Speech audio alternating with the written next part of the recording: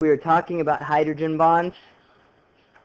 So let's keep talking about hydrogen bonds. I can't remember what bullet we got to here. To E. Boy, I sure wish this had the same letters that you guys have. I don't. Oh, so we hadn't done this? Now, I'm pretty sure we were doing hydrogen bonding. Yeah, okay. So I'll kind of talk through this. If you've already got this written down, fine. Just pay attention, and then when it gets to a part where you need to fill in blanks, then you can start filling them in. Remember, we talked yesterday about dipole-dipole interactions, okay? Now, when I say dipole-dipole, what am I talking about? Thank you. Polar bonds. Very good. Talking about polar... Back now. Back up right. No. Talking about polar bonds, okay? Now, polar bonds, what do I mean when I say polar bonds? That they're unsymmetrical. They are unsymmetrical, but that's not really what polar means. There's a positive and a negative end, right? Okay? So, if there's a positive and a negative end, and that means that the positive end might be attracted to the negative end on a different molecule, right? If you guys remember, we talked about the difference between inter and intramolecular, right? Interstate highway goes where? It goes between different states, right? Okay, so an intermolecular force is between two different molecules, all right? Intramolecular is, the bonds inside the molecule itself, okay? So hydrogen bonding is an example of an intermolecular force, a force between two molecules. They're just kind of attracted to each other, all right? And it's a special type of dipole-dipole interaction. I think this actually is the last thing we talked about. So we talked about the fact that hydrogen bonding is FON. Remember? It's FON, okay? Fluorine, oxygen, or nitrogen. If you have a hydrogen connected to one of those three atoms, then there can be hydrogen bonding. So here's what happens, okay? You've got a hydrogen connected to a fluorine. Now, fluorine, you remember us talking about the electronegativity chart? Where does fluorine rate on that electronegativity chart? It's the most electronegative, which means what? It goes in the middle. Well, no, it never goes in the middle, right? Say that again. Okay, you're close. It wants the most valence electrons, right? It's trying to pull the electrons close to itself when it's in a bond with something else, okay? Fluorine always wins the tug of war. Okay, it always pulls the electrons closer to itself when it's sharing. So fluorine is this is an extreme case of dipole-dipole. And there's a couple of ways you could write this. Remember the arrow shows that the electrons are going towards the fluorine here in this bond. But you could also write your little negative and positive, your suplatal negative, suplatal positive on here to show that the fluorine side of this molecule is a lot more negative than the hydrogen side. Okay? No, that stuff you're not going to have to worry about, okay? I just want you to be able to identify polar or non-polar. I don't care if you write in the vectors or the suplatals or whatever, okay? So the reason this is such an extreme case is because fluorine is so electronegative, it really pulls those electrons away from the hydrogen, okay? Well, poor hydrogen only had 2 electrons to begin with. So if those electrons are pretty much pulled away from it, now hydrogen is basically just a positive charge, right? Because what does hydrogen normally have in it?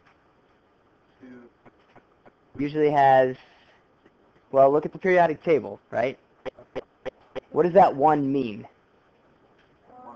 It means it has 1 proton and 1 electron, right? And that's it. That's all hydrogen is. 1 proton, 1 electron. Well, if its electrons get pulled away from it, it's just a proton, basically. So it's just this positive charge, right? So this hydrogen, really positively charged, if something else comes along, like another HF, for example, and this hydrogen sees electrons over here, it gets really excited, right? Because it's just a positive charge at this point, so it's attracted strongly to these electrons on the fluorine, okay? This right here, that's a hydrogen bond, okay? That's hydrogen's attraction for another molecule that also has hydrogen bonding, okay? And so what happens here is you basically get this hydrogen, which is very positively charged, and it's attracted to a lone pair of electrons on something else. Okay, that's hydrogen bonding. Does that kind of make sense? It's just like dipole-dipole, except it's stronger. That's what you really need to remember, okay? How do you know it's stronger? Because it's so polar, right? The more polar it is, the stronger the attraction for those two molecules are going to be, because the more of a positive and a negative end that you have, okay? Yes, sir? Can I get a drink? Yes. Okay, so that's hydrogen bonding, okay?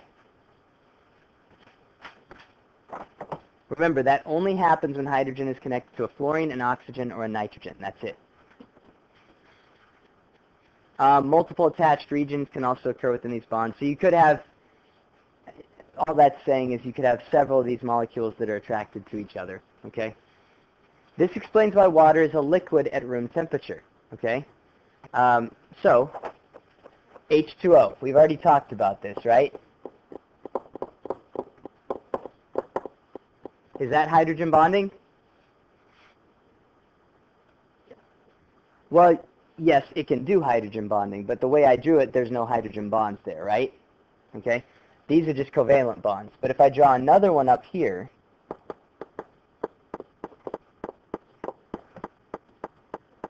is that hydrogen bonding? Yeah. Because this is the attraction of one water molecule for another, okay? It's not, these bonds right here are covalent bonds. Those aren't intermolecular or hydrogen bonds, okay? So students get confused on that sometimes. They say, oh, this is a hydrogen bond. Well, no, it's not. This is a covalent bond. The hydrogen bond is this attraction right here of this hydrogen for this oxygen.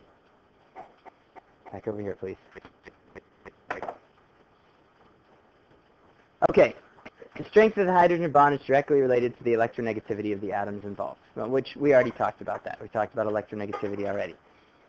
This is important, though. This point right here, I don't know what letter this is on your notes. What letter is that? This explains why water is a liquid at room temperature. Oh, you don't have that on your notes? Awesome. Maybe you should write that in somewhere, okay? This is why water is a liquid at room temperature. The stronger these intermolecular forces, the more likely something is to be a liquid or a solid at room temperature, okay? If something has weak intermolecular forces, guess what it's going to be at room temperature? A gas, because the particles aren't that attracted to each other, so they just kind of fly off wherever they want to go, okay? If the particles are held closely together, then you've got a liquid. If they're held really tightly together, then you've got a solid, okay? Everybody with me on that? Okay. Yes. Can I? Oh, yeah. Sorry.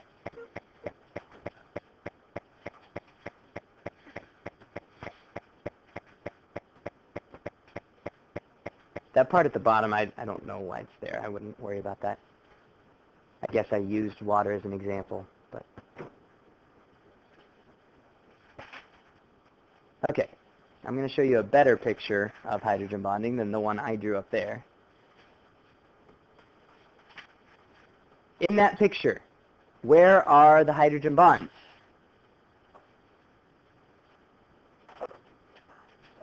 The dotted lines, right? Here's an H bond right here. Here's an H bond right here. Are those intra or intermolecular forces? Are they between molecules or are they inside the molecule? They're between, so it's inter, right? Like an interstate highway, okay? No, those aren't molecules. That's just, I don't know why they made them, they should have made them, oh, you're talking about this? Yes, that's a molecule. That's a hydrogen, and an oxygen, right? So H2O. Yeah, there you go. Yes. Between is inter.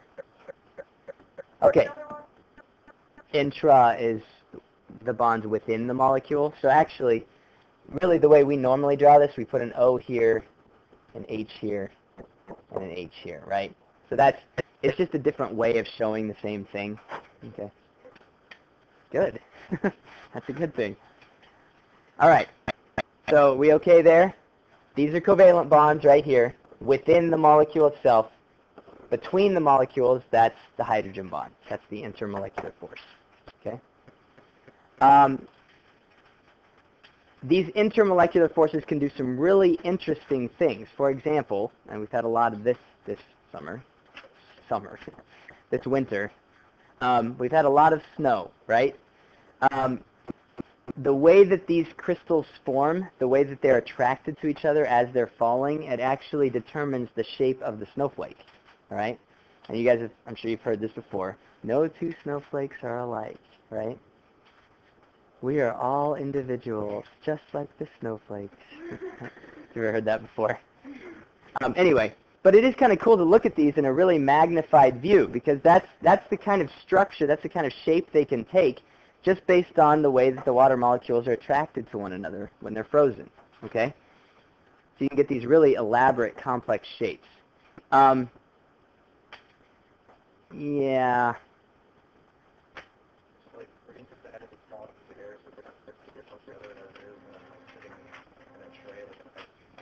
Right. Yeah. So that's why what happens to it, it's a little more spread out of a structure. So that's how you get those crystal-like structures.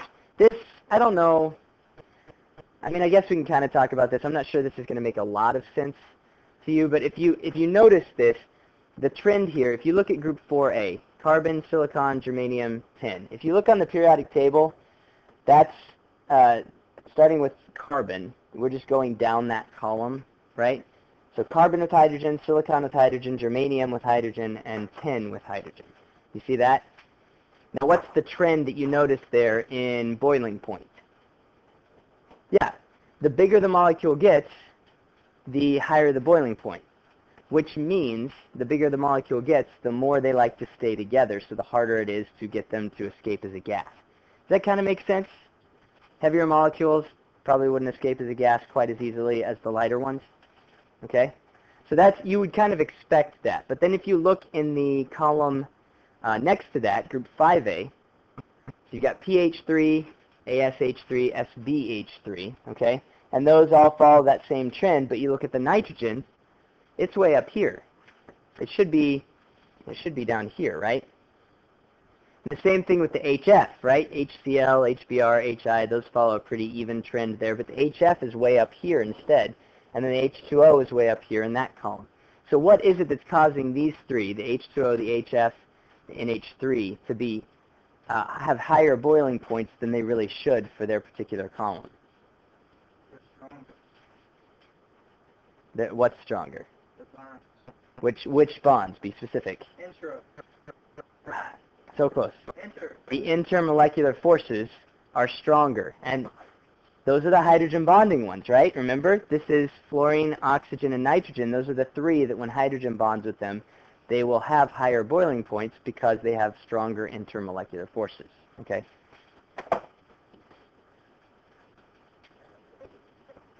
Okay, this is doing some stuff. Okay, water is obviously unique. You guys have learned this, right? Remember what happens to water when it freezes? Most things when they freeze, when they become a solid, they compress, right? They get smaller and more dense. What happens to water when it freezes? It expands, right? It actually gets less dense. So ice is less dense than water. Now how would you know that even before I told you that? What happens when you put ice cubes in a glass of water? Floats. They float, don't they? Okay, that doesn't work for most things. You put a solid and it's liquid in the same container. For most things, the solid will sink to the bottom because it's more dense. But with water, it floats. Why is that a good thing for fish? Well, okay, so let's think, we've had a really cold winter, right? So Lake St. Louis, okay? What happens to the fish in Lake St. Louis if that top layer of ice freezes because because the air is cold?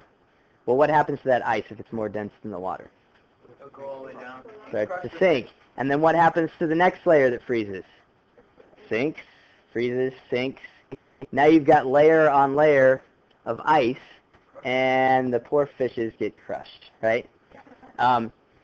What really happens, though, because the ice is less dense than water, that top layer freezes and it stays on the top because it floats on top of the water, right? So then the fish can still live underneath because there's still water down there.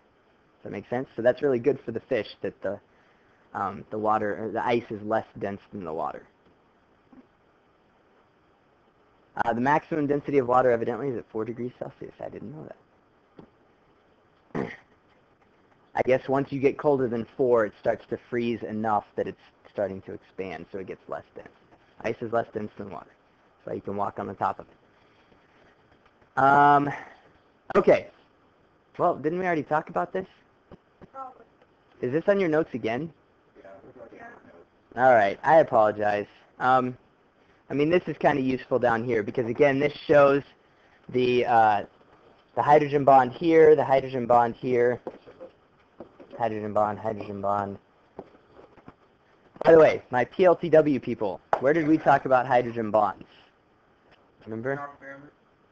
Do you remember? It's been a year or two for you. Are you in HBS this year? Okay. You don't remember from last year? Do you remember to know? Okay, we talked about it with proteins when they fold on themselves, right? The other big place was DNA, right? You remember those base pairs are connected with hydrogen bonds, okay? And those are always shown with dotted lines, all right? I don't know what that means, so we'll skip it. Oh, okay. So it's saying A and B are either N, O, or F. But we've already talked about N, O, and F. All right, so don't worry about that. Yeah. Well, intermolecularly, yes. It's okay. It's possible for them to bond together, but they usually don't form a covalent bond. They can sometimes. Okay, so now we need to talk about some of the properties of liquids that happen, especially water, because of hydrogen bonding. So we're just kind of taking a break from not taking a break, but we're talking about the ramifications here of hydrogen bonding. All right? Surface tension is one. All right? These water molecules are really attracted to each other. So have you ever noticed one of those little bugs like walking across the top of the water? A water strider? There are other bugs that can do that as well, right? And they're kind of like, they've got their legs all spread out, you know, and they're walking across. The reason that works is because water at the surface kind of pulls in, it's attracted to itself, so it makes this film on the top of the water, okay? That film allows small things to float on top of it without breaking through the water, okay? So that's surface tension. It's the amount of energy required to stretch or increase the surface of a liquid. I don't like that definition. I'm sorry. I'm going to have to redo these notes for next year. Basically, surface tension is the fact that these water molecules are holding on to one another tightly, okay? And it's how much force you would have to apply to break them apart, okay?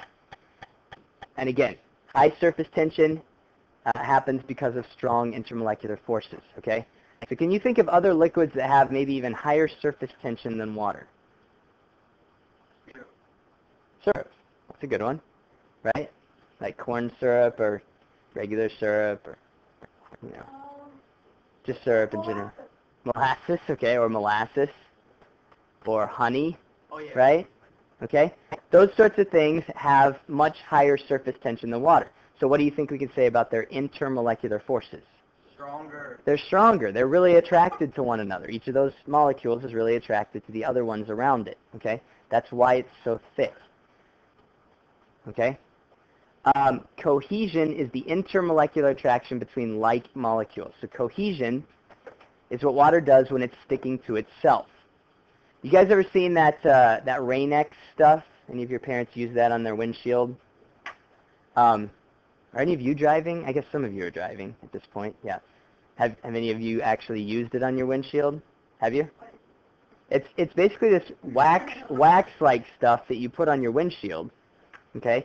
And the water isn't attracted at all to the wax. So the water is just attracted to itself. So you get these raindrops falling and they bead up. They get in these really huge beads. And then as you're driving down the road, they just kind of fly off the windshield. So, you know, it helps when it's raining. That way you can see a little bit better, okay? And that works because the water is attracted to itself, okay? But if you don't put the Rain-X on there, guess what the water is also attracted to? The glass on the windshield, right? That's adhesion. It's the attraction of the water to the glass. Okay? So at that point, the water just kind of spreads out on the glass and makes everything really hazy unless you're using your windshield wipers, right? Does that make sense? Cohesion, the water's sticking together itself. Adhesion, the water's sticking to the glass. They're both because of intermolecular forces, but it's just what are they being attracted to? So this is another example of adhesion, okay? When you put it has to be a really, really thin tube. Okay, we have these tubes that you probably won't use unless you go into AP chemistry next year. But they're called capillary tubes, these really thin glass tubes. And if you put them into water, the water's attracted to the sides of the glass enough that it can actually overcome the force of gravity, and the water will just start rising up the tube. You don't have to do anything to it. All you have to do is just put it in the water, and the water will start going up the tube.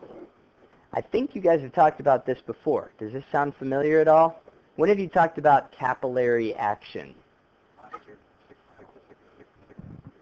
I can tell something distracting is going on out here. I don't know how much that's going to help. Okay, so capillary action. When have you talked about that before?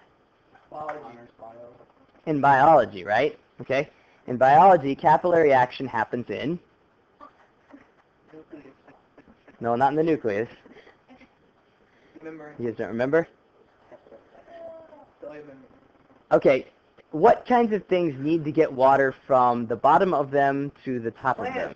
There you go. It happens in plants, right? So the plants have these thin stems on the inside, these thin openings, so the water can actually travel up using this process from the bottom of the plant to the top of the plant, and that's how the top of the plant gets the water. Okay? That's adhesion. Now, you can actually have this working in reverse if, and I think this is like mercury and glass. The mercury is not at all attracted to the glass. It's just attracted to itself, okay?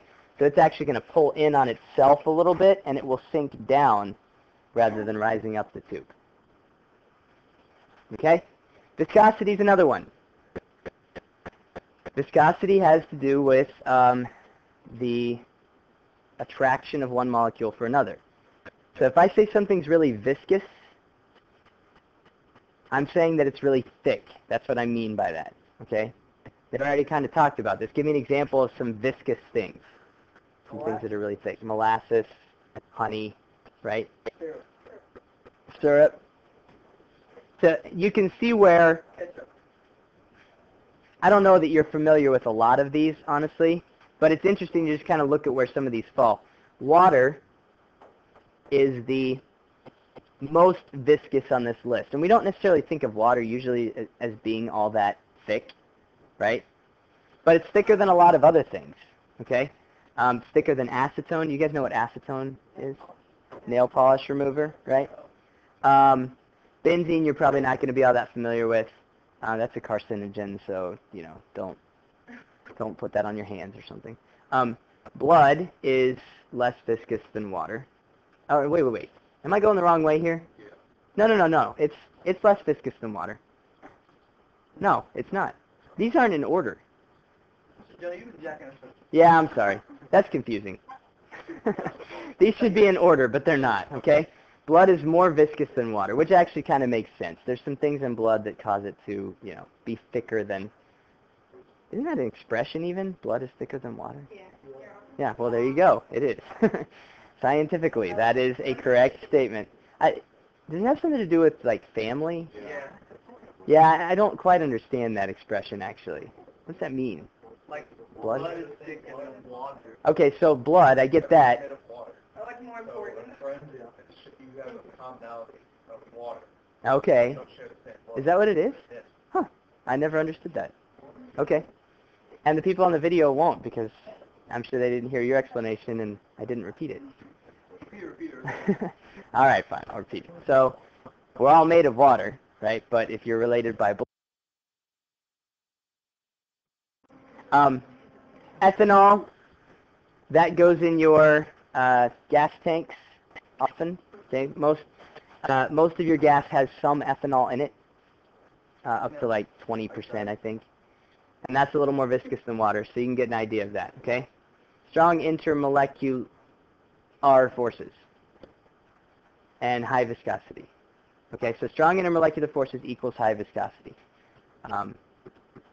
But we already kind of talked about that. Is there anything else I want to say about that? Oh, one other thing that can change the viscosity, and you don't need to know this, but it's just kind of interesting, is temperature. What do you think temperature does to viscosity? As I heat something, what do you think happens to its thickness? It goes away. It kind of gets thinner, it gets less viscous, right? Any of you have parents, or maybe you do this, who put syrup into the microwave before you eat it? Well, probably the main reason you're doing that is because you like the hot syrup, okay? But another reason to do it, I suppose, is because it's going to be easier to pour after you heat it up because it's less thick. So, there you go. All right. We need to talk about two more kind of intermolecular forces. One of them definitely is, this one sort of is, okay? I guess we'll call this intermolecular. Ion dipole forces. So we've talked about two already. What's the first intermolecular force we talked about? Well, hydrogen bonding was one of them. What's the one we talked about before hydrogen bonding? Dipole, okay? So this is a third one. This is ion dipole, okay? So this one is the attractive forces between an ion and a polar molecule, okay? Do you think this is stronger or weaker than the forces we've talked about so far?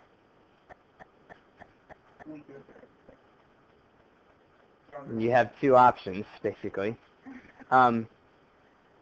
So does an ion have more of a charge or less of a charge than a polar molecule? That's the question, really.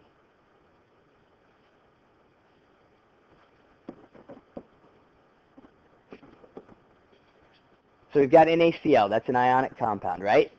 And then we've got something like HF. We've talked about both of these, right? What happens in an ionic compound like NaCl? What happens to the electrons? There's a complete transfer from one thing to another, right? So now the chlorine has all 8 of them, right? And it has a negative charge. The sodium just lost the last one that it had in its valence shell, so now it's got a positive charge. Okay? That's a completely like a 1 plus, 1 minus charge. Okay? And the HF, what happens to the electrons? They're being shared. Now, they're not being shared equally. They're closer to the fluorine than they are to the hydrogen, but they are being shared. Okay? So we call this a partial negative and a partial positive. It's not all the way 1 plus, all the way 1 minus. It's just kind of charged on either end. Does that make sense?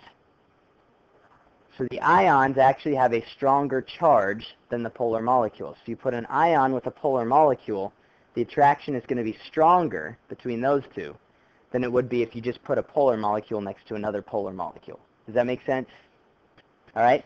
This is actually why salt dissolves so well in water, because what happens is the water, which is polar, is very attracted to the ions, so the water actually kind of surrounds it. So this oxygen right here, very attracted to this sodium, right? And so you end up with all these water molecules that are surrounding the Na+, like this. I should have made that further away so you could see the dots. That's supposed to be like dashed lines showing an intermolecular force there. Okay? So the water molecules surround the sodium, and then the same thing will happen with the chlorine. The water molecules will surround the chlorines as well, and basically just starts pulling them apart from one another, and that's why the salt dissolves in the water. Okay? I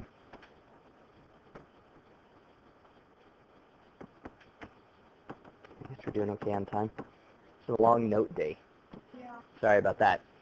Okay, so here's an ion dipole interaction. So you've got your dipole right here with a positive and a negative end, and then you've got your actual ion like Na plus or I minus or that sort of thing. Okay? Those are strong interactions. These are the strongest intermolecular forces we have talked about. Actually, these are the strongest that there are. Okay? So you might just make a star next to the ion dipole forces, label them. These are the strongest intermolecular forces.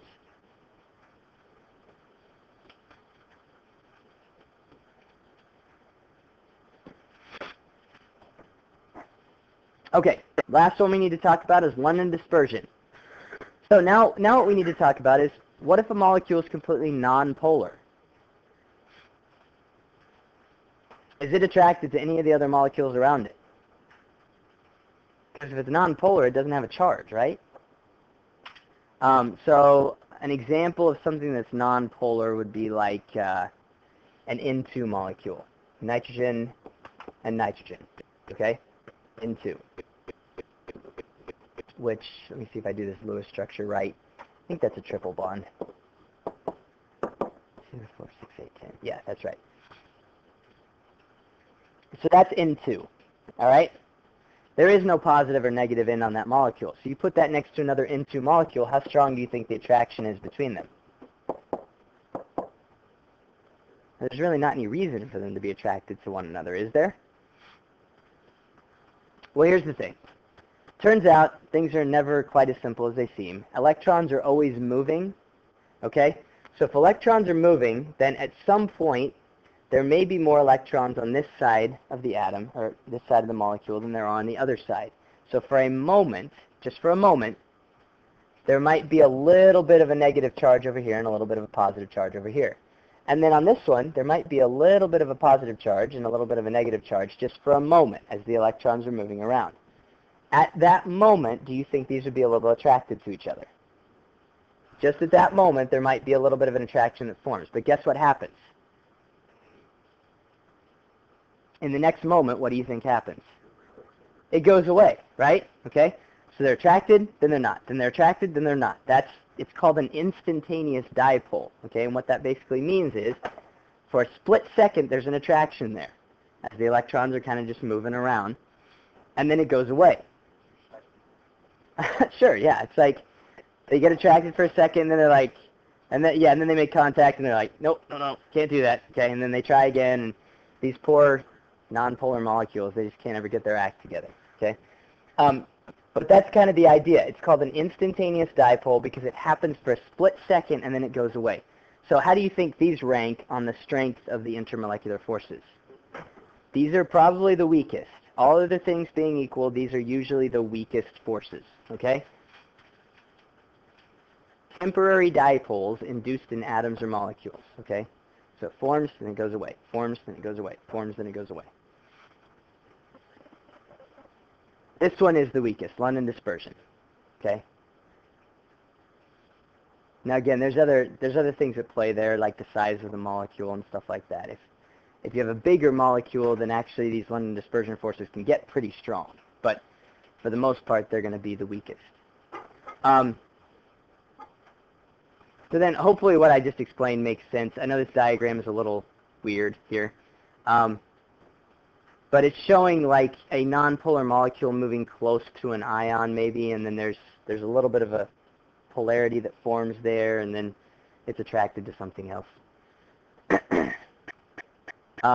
You can have these ion-induced dipole interactions. Don't worry too much about that. Dipole-induced dipole interactions. Or you can just have, two nonpolar molecules next to each other that for just a moment they'll have these attractions for one another. Okay?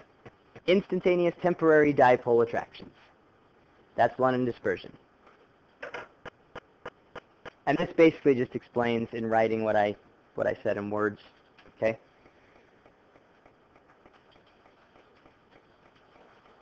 Do you guys have to write that down, or is that's all filled in for you? Oh, you needed something on the last slide? Sorry. What did you need there? Ion-induced dipole and then dipole-induced dipole. I'm not really as worried that you know that anyway.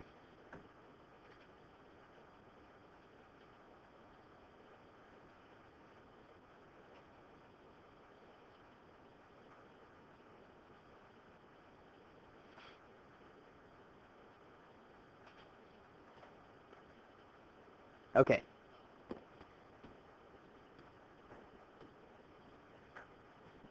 These London dispersion forces actually exist in every particle, polar, nonpolar, in everything, okay? They're usually very weak forces. This is the force that attracts nonpolar atoms or molecules together, so we've already talked about that, okay? An example is chlorine gas. I gave the example of N2. This example on here is Cl2. Okay, chlorine gas is Cl2 because remember that's one of your diatomic molecules. It's one of the ones that can never be by itself. So Cl2, again, completely nonpolar, but it's a little bit attracted to other Cl2 molecules because of that temporary dipole that happens just for a second and then it goes away.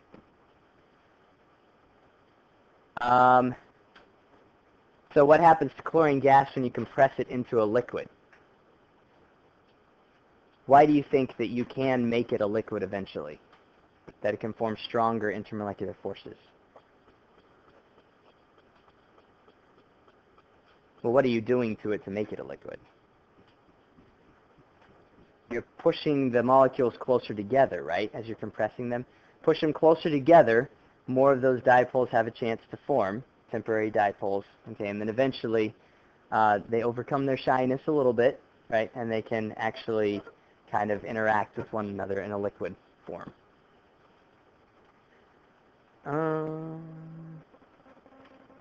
Yeah, so again, you've got your Cl2 molecules. When they come together, they might form this instantaneous dipole for a second, and then you get these weak attractions that happen. Okay, so that's just a picture showing what happens there.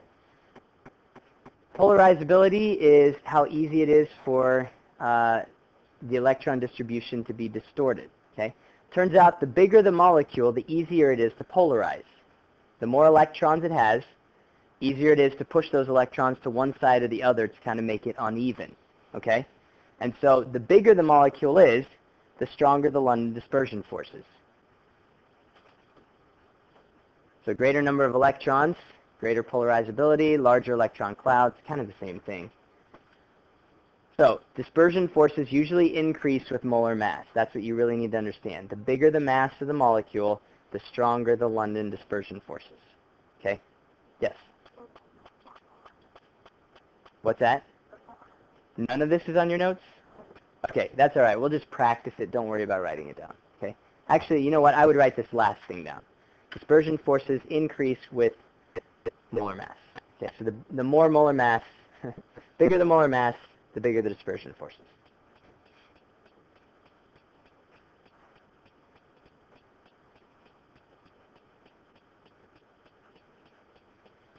And you can see that over here. These are all completely nonpolar molecules, every single one of them, okay?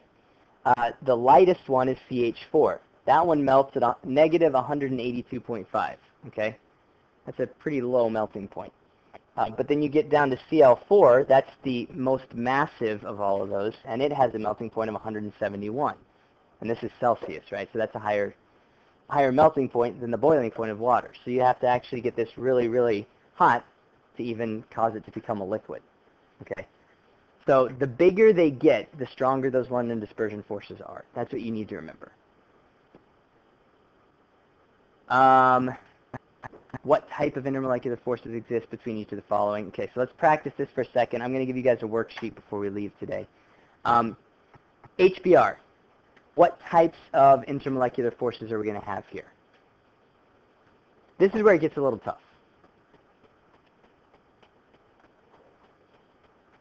Okay, so remember, hydrogen bonding forms when the hydrogen is connected to what? Now, hydrogen bonding is FON, remember? Fluorine, oxygen, or nitrogen, not bromine, okay? So there's no hydrogen bonding here. Is this a polar molecule or a nonpolar molecule? That's really the question you need to ask yourself on these. Can we agree that that's polar?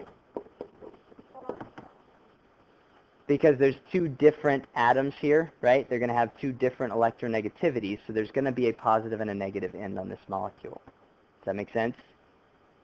So if it's polar, then what kind of intermolecular attraction do we have here?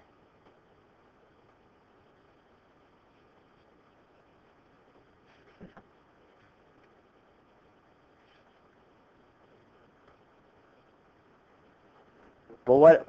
Okay, dipole-dipole, right? Because polar means that it forms a dipole. It has a positive and a negative end, right? So you get another HBr molecule around this one, and it's going to form these dipole-dipole interactions, okay? Now, there's one other intermolecular force on the HBr. And it's the force that's on every single molecule always. We just talked about it.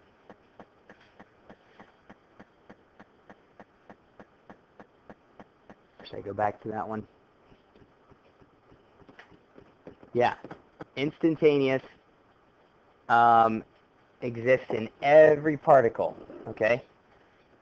So every molecule has London dispersion forces. If you want to abbreviate those and sound really cool while you do it, you can just call it LDF. I'll know what that stands for, okay? LDF. Dipole-dipole and LDF. It can have more than one force, okay? What about CH4?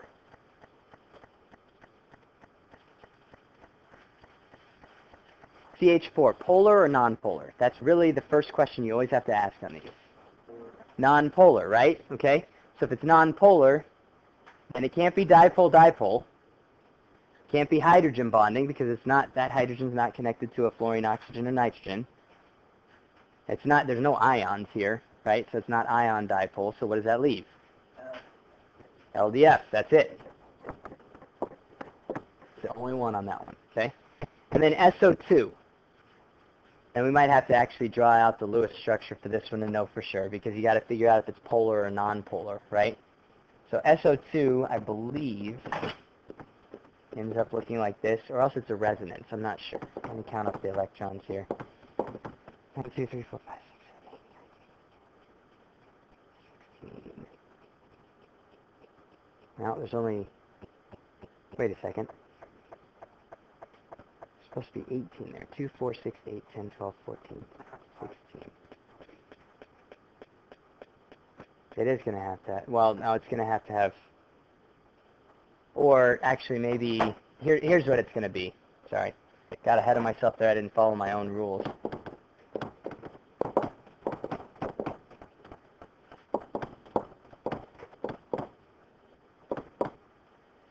Okay, 2, 4, 6, 8, 10, 12, 14, 16, 18. So we ran out of electrons. The sulfur's not quite happy. So what do we have to do here? We have to make a double bond between one of the sulfurs and one of the oxygens. Okay, so this actually is going to end up being a resonance. Doesn't really matter because what did we find out by drawing the Lewis structure here? And how do we know it's polar?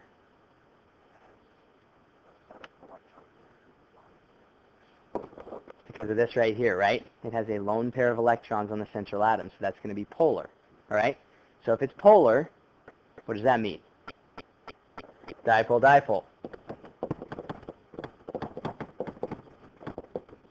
Now that one's a little tricky because if you look at SO2, that looks a little bit nonpolar to me. I don't know why. Maybe it's because CO2 is nonpolar. So you have to draw out the Lewis structure for some of these to make sure, okay? There's another force that this one has, that everything has, LDF, okay? All right, so that's how that works. Does that make sense? So, there's a few of these that are going to be on there. I'm not going to kill you with these because I know these are tough. All right, so let me give you your homework, and we will have a quiz tomorrow. We'll probably do a little bit of review on this before we take the quiz, though, because I know this is tough stuff. The answer keys will be on Moodle.